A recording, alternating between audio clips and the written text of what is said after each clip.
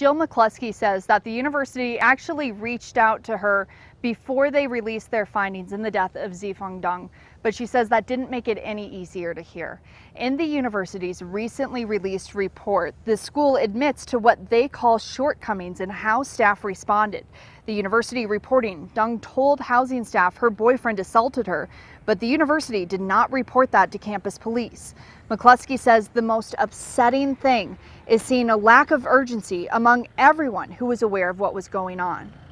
Once they received the email that the murderer sent saying that they were going to commit suicide, they were able to find her within about 2 hours.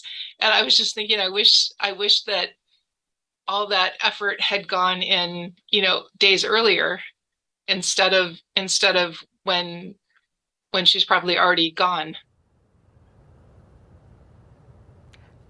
While McCluskey says the university has improved a lot since her daughter's death, it still has a long way to go. She says she's not angry over what happened. She's sad. Sad for Deng and her family, saying they're likely still in shock. That's all you can think about. Nothing. There's nothing else. All you can think about is what happened, and that nothing will ever be the same, and it will never be okay.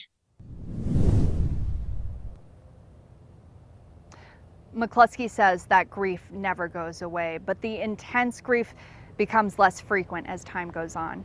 She says that we need a major culture change. People need to believe victims and take domestic violence seriously. Reporting live in Salt Lake City, Courtney Johns, ABC4 News.